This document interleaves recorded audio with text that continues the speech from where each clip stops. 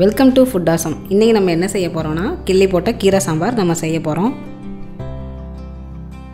எங்கள் சேனலை மறக்காமல் சப்ஸ்கிரைப் பண்ணுங்கள். பக்கத்தில் இருக்க நோட்டிஃபிகேஷன் பெல்லையும் கிளிக் பண்ணிக்கோங்க. இப்போ நம்ம என்ன செய்ய போகிறோன்னா முதல்ல பருப்பு வேக வச்சு எடுத்துக்கலாம். அதுக்கு முதல்ல நான் பாசி பருப்பு, அதாவது சிறு பருப்பு ஒரு 1/2 கப் எடுத்திருக்கேன். இது கீரை சாம்பார் ஃபுல் அண்ட் ஃபுல் துவரம்பருப்பில் தான் செய்வாங்க.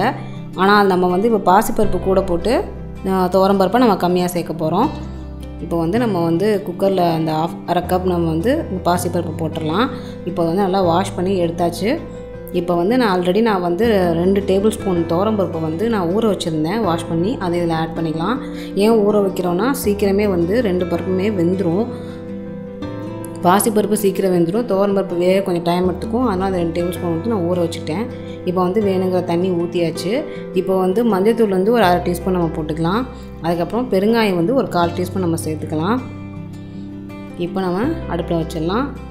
நீங்கள் பருப்பு வேக வைக்கிறதுக்கு உடனே நீங்கள் மூடிடாதீங்க. நல்லா கொதிக்கும்போது நீங்கள் மூடி வச்சு மூடினீங்கன்னா உங்களுக்கு சீக்கிரமே பருப்பு வெந்துடும், உங்களுக்கு பொங்கி ஊற்றாது.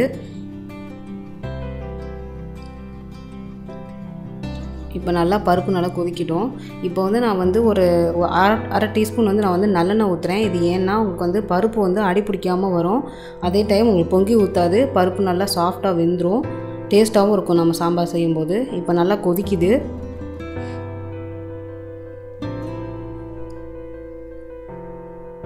இப்போ நம்ம குக்கரை மூடிடலாம். நம்ம இந்த பருப்பு வேக வைக்கும்போது பூண்டு, பச்சை மிளகாய் எதுவுமே நம்ம சேர்க்கறது கிடையாது. பருப்பு மட்டும் நம்ம வேக வச்சு எடுத்துக்கலாம். இப்போ நம்ம 5 விசில் நம்ம பருப்பு வேக வச்சு நம்ம எடுத்துக்கலாம். இப்போ நம்ம சாம்பார் செஞ்சிடலாம். கடாய் நல்லா காஞ்சதுக்கப்புறமா நம்ம எண்ணெய் 1 டேபிள் ஸ்பூன் ஊற்றிக்கலாம்.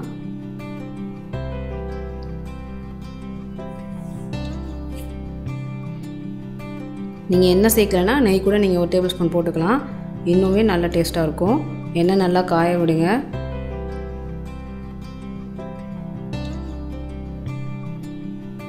எண்ணெய் நல்லா காஞ்சதுக்கப்புறமா 1 டீஸ்பூன் நம்ம கடுகு போட்டுக்கலாம். கடுகு நல்லா பொரிய விடணும். கடுகு நல்லா பொரிஞ்சதுக்கப்புறமா நம்ம உளுந்து சேர்த்துடலாம். இந்த சாம்பார் நம்ம எந்த கீரையிலும் நம்ம பண்ணலாம். நான் இன்றைக்கி முளைக்கீரை எடுத்திருக்கேன். நீங்கள் அரைக்கீரை, பாலாக்கு, அந்த மாதிரி எல்லா கீரையுமே நீங்கள் இந்த சாம்பார் செய்யலாம். நல்லாவே டேஸ்ட்டாக இருக்கும். இப்போ உளுந்து ஒரு 1/4 டீஸ்பூன் நான் சேர்த்துருக்கேன். உளுந்து கொஞ்சம் செவந்ததுக்கப்புறமா நம்ம ஜீரகம் ஒரு 1/2 டீஸ்பூன் நம்ம போட்டுக்கலாம். இப்போ பெருங்காயம் ஒரு 1/4 டீஸ்பூன் நம்ம சேர்த்துக்கலாம். நம்ம ஏற்கனவே பருப்பில் கொஞ்சம் சேர்த்துருக்கோம், அதனால் அதிகமாக சேர்க்க தேவையில்லை. இப்போ கொஞ்சமாக சேர்த்தா போதுமானது. ஜீரகம் நல்லா பொரிஞ்சதுக்கப்புறமா 2 வரமிளகா நம்ம கிள்ளி போடலாம். அதுக்கப்புறம் ஒரே ஒரு பச்சை மிளகா இந்த மாதிரி நறுக்கி நம்ம சேர்த்துக்கலாம். நீங்கள் காரம் அதிகமாக வேணாம்னு நினைக்கிறவங்க நீங்கள் பச்சை மிளகா ஸ்கிப் பண்ணிடலாம். இப்போ ஒரே ஒரு பெரிய வெங்காயம் நான் நைஸாக நறுக்கி போட்டிருக்கேன். நீங்கள் சின்ன வெங்காயம் ஒரு 10 வெங்காயம் நீங்கள் நைஸாக நறுக்கி நீங்கள் சேர்த்துக்கோங்க. இது வெங்காயம் நல்லா வதங்கணும். ரொம்ப வதங்கணும் தேவையில்லை. கொஞ்சம் செவந்தபடி வதங்கினா போதுமானது. இதில் நம்ம புளியெலாம் கரைச்சி ஊற்ற போகிறதில்ல. அதுக்கு பதிலாக நம்ம தக்காளி தான் நம்ம சேர்க்க போகிறோம்.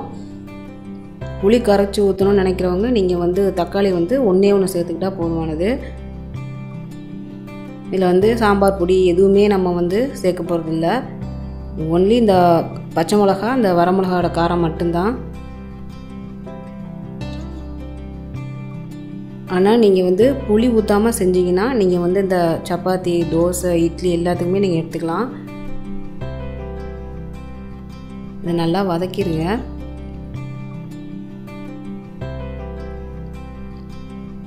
இது செய்கிறதுக்கு ரொம்ப நேரம்லாம் ஆகாது. மிஞ்சி போனால் ஒரு 15 மினிட்ஸ்க்கு மேலே ஆகாது. சீக்கிரமே இது செஞ்சிடலாம் இந்த கீரை சாம்பாரை.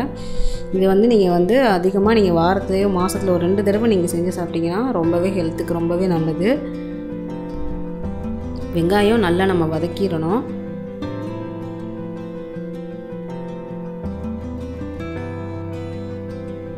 இது நீங்கள் லஞ்சுக்கு நீங்கள் செய்யும்போது நீங்கள் வெங்காயம் நல்லா வதக்கினா தான் உங்களுக்கு நைட் டின்னர் நீங்கள் எடுத்துக்கும்போது உங்களுக்கு கெட்டு போகாது. ஏன்னா கீரை சேர்த்துருக்கறதுனால நீங்கள் வெங்காயம் நீங்கள் நல்லா வதக்கிடணும் எண்ணெயிலேயும். இப்போ வந்து 2 தக்காளி, ஏன்னா நான் புளி சேர்க்கலை, அதனால் 2 தக்காளி நான் வந்து மீடியம் சைஸ் வந்து கட் பண்ணி போட்டிருக்கேன். அதையும் நல்லா நம்ம வதக்கிடலாம். வெங்காயமும் தக்காளியும் நல்லா கொலைய வேகணும். அப்போ தான் உங்களுக்கு வந்து நான் ஒரு திக்னஸ் கிடைக்கும், குழம்பு டேஸ்ட்டாகவும் இருக்கும்.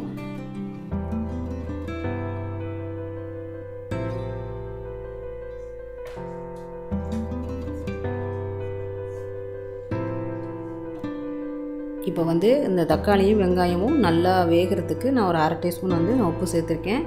அதையும் போட்டு நல்லா நம்ம நல்லா வதக்கிடலாம்.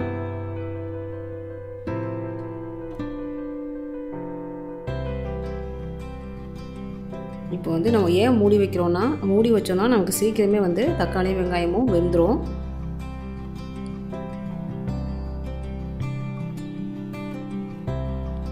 வேலைக்கு போகிறவங்க, அந்த ஹாஸ்டலில் இருக்கவங்கலாம் இது வந்து சீக்கிரமே செய்யக்கூடிய ஒரு ரெசிபி. இது வந்து செய்கிறதுக்கெலாம் ரொம்ப நேரம் வந்து ஆகாது. இப்போ வந்து நம்ம வந்து மஞ்சத்தூள் வந்து ஒரு 1/2 டீஸ்பூன் நம்ம சேர்த்துக்கலாம். அதையும் போட்டு நல்லா நம்ம மிக்ஸ் பண்ணி விட்டுறலாம். இப்போ வந்து நான் வந்து முளைக்கீரை வந்து நான் வந்து அந்த மாதிரி கட் பண்ணாமல் அதை அப்படியே காம்புலேருந்து எடுத்து க்ளீன் பண்ணி வச்சுருக்கேன். அதை வந்து நம்ம ஆட் பண்ணிடலாம். இந்த முளைக்கீரை வந்து ஒரு கட்டு இருக்கும், அதை வந்து நான் கட் பண்ணலை, அப்படியே நான் வந்து வாஷ் பண்ணி வச்சுருக்கேன். தண்டை மட்டும் எடுத்துகிட்டு கீரை போட்டதும் உடனே நீங்கள் கிண்டிடாதீங்க. அப்படியே விட்டுட்டிங்கன்னா அது வேக வேக கீரை வந்து அமுங்கிடும். அப்போ உங்களுக்கு கிண்டுறதுக்கு ரொம்ப வசதியாக இருக்கும்.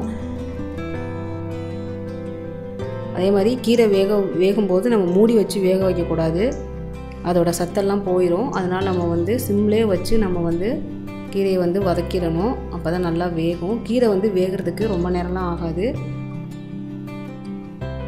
இல்லை எனக்கு இப்படி போட விருப்பம் இல்லை, நான் நைஸாக நறுக்கிக்கிறேன்னா நீங்கள் நைஸாகவும் நறுக்கிக்கலாம், அதுவும் நல்லா தான் இருக்கும். இந்த மாதிரி நல்லா அந்த மசாலாலாம் அந்த கீரையோட கொட்டு வர மாதிரி நல்லா கிண்டி விடுங்க.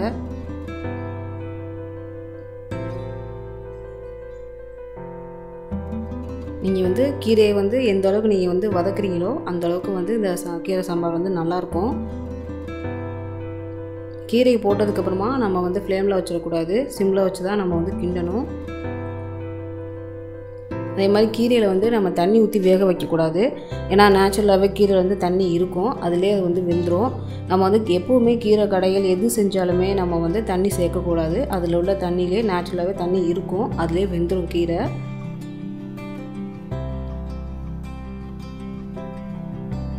அந்த மசாலா, தக்காளி, வெங்காயம் எல்லாமே வந்து மிக்ஸ் ஆகணும். நீங்கள் வந்து சிம்மில் வச்சு கிண்ட தான் அந்த கீரையோட க்ரீனிஷ் வந்து மாறாது, அப்படியே இருக்கும். நீங்கள் ஃப்ளேமில் வச்சிட்டிங்கன்னா கீரைலாம் அடி பிடிச்சி அதோட டேஸ்ட்டே மாறிடும். நீங்கள் சிம்மில் வச்சு கிண்டணும், அப்போ தான் அந்த பச்சையாக இருக்கிற கலர் வந்து மாறாது.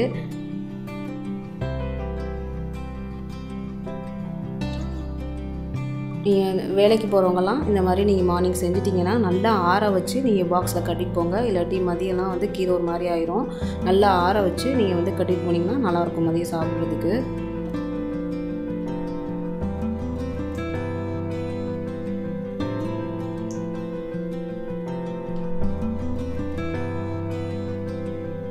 இந்த கீரை வந்து எவ்வளோக்கு எவ்வளோ வேகுதோ அந்த அளவுக்கு வந்து நமக்கு வந்து சாம்பார் வந்து கெட்டு போகாது. நம்ம டின்னர் கூட வச்சு நம்ம சாப்பிட்லாம். நல்லா அந்த எண்ணெயிலேயும் நல்லா நம்ம வதக்கிடணும்.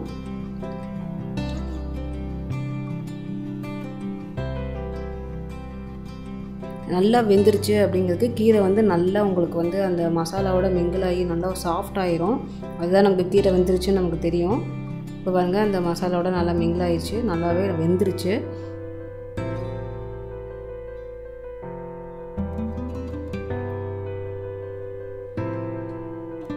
நீங்கள் வந்து அரைக்கீரை, பசலைக்கீரை, கரிசலாங்கண்ணி எது வேணாலும் நீங்கள் வந்து இந்த சாம்பார் செஞ்சு சாப்பிடலாம், நல்லாவே இருக்கும். இப்போ வந்து பருப்பு பாருங்கள் நல்லா வெந்துருச்சு பாருங்கள். எனக்கு பொங்கியும் ஊற்றலை, எப்படி வெந்திருக்கு பாருங்கள். அதனால தான் நான் வந்து நல்லெண்ணெய் ஆட் பண்ணேன். இப்போ பாருங்கள் அடி பிடிக்கல பாருங்கள். இதே மாதிரி நம்ம நல்லா கரண்டியை வச்சு நல்லா மிக்ஸ் பண்ணிவிட்டு நம்ம வந்து கீரையில் வந்து சேர்த்துடலாம். சில பேருக்கு வந்து பாசிப்பருப்பு வந்து பிடிக்காது, அப்படி நினைக்கிறவங்க வந்து நீங்கள் வந்து ஃபுல் அண்ட் ஃபுல் நீங்கள் வந்து துவரம்பருப்பு போட்டு நீங்கள் வந்து இந்த சாம்பார் செய்யலாம்.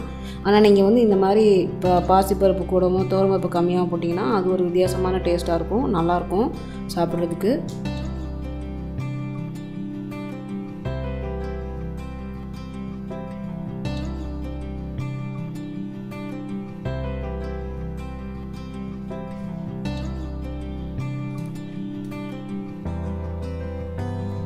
இந்த மாதிரி நம்ம வந்து பருப்பு வேக வச்சு நம்ம எடுத்துக்குவோம். நீங்கள் வந்து அந்த மாதிரி நீங்கள் எப்போவுமே வந்து கீரை சாம்பார் செய்யும்போது நீங்கள் ஃப்ளேமில் வச்சிடாதீங்க. மீடியம் ஃப்ளேமில் வச்சு நீங்கள் வந்து கீரையை வந்து வதக்கிட்டே இருங்க. வதக்க தான் உங்களுக்கு வந்து கீரை நல்லாயிருக்கும். அதுக்காக நம்ம ரொம்ப நேரமும் வதக்கக்கூடாது. அப்படி வதக்கினா கீரை ஒரு மாதிரி கசப்பு தன்மை வந்துடும். இப்போ வந்து நம்ம வந்து டேரெக்டாக தண்ணி சேர்க்காமல் நம்ம வந்து பருப்புலேயே தண்ணி சேர்த்து நம்ம சாம்பார் இது பண்ணிடலாம், செஞ்சிடலாம். இப்போ நான் வந்து வேணுங்கிற அளவுக்கு தண்ணி சேர்த்துக்கிட்டேன். இப்போ வந்து அதில் ஆட் பண்ணிடலாம். ஏன்னா நம்ம டேரெக்டாக பருப்பு ஊற்றும் போது சாம்பார் ரொம்ப கெட்டியாக இருக்கும். அதனால் நான் கொஞ்சம் தண்ணியை ஆட் பண்ணிக்கிட்டேன். உங்களுக்கு எவ்வளோ கெட்டித்தன்மை வேணுமோ அந்தளவு நீங்கள் தண்ணி சேர்த்துட்டு நீங்கள் வந்து மிக்ஸ் பண்ணி விட்டுருங்க. இப்போது நான் கொஞ்சமாக தண்ணி ஊற்றி குக்கரில் தண்ணி ஊற்றி நான் அதை இது பண்ணி ஊற்றுறேன். தண்ணி ஊற்றிட்டு நமக்கு எந்த அளவுக்கு கெட்டியாக வேணுமோ அந்த அளவுக்கு நம்ம வேணுங்கிற அளவுக்கு நம்ம தண்ணி ஊற்றிக்கலாம்.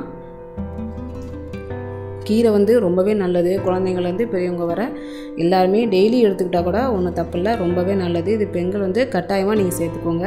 இப்போ வந்து நம்ம வந்து கீரை சாம்பாருக்கு தேவையான உப்பு வந்து நான் வந்து தேவையான அளவு நான் போட்டிருக்கேன். அதையும் போட்டு நல்லா நம்ம மிக்ஸ் பண்ணிடலாம்.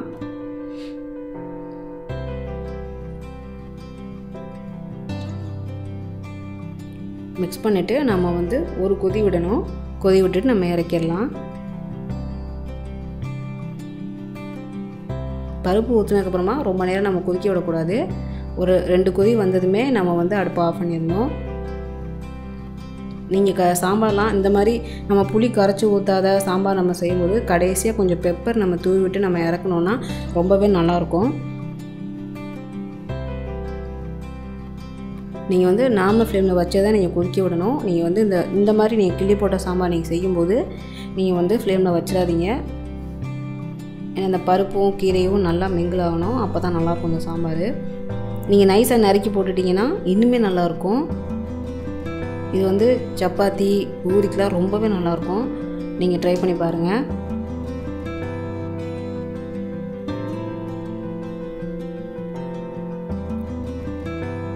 இது நானும் கூட நம்ம தொட்டு சாப்பிட்லாம், நல்லாயிருக்கும். ரைஸுக்கும் நல்ல ஒரு சூப்பரான ஒரு சாம்பாராக இருக்கும். இது நல்லாயிருக்கும் சாப்பிட்றதுக்கு.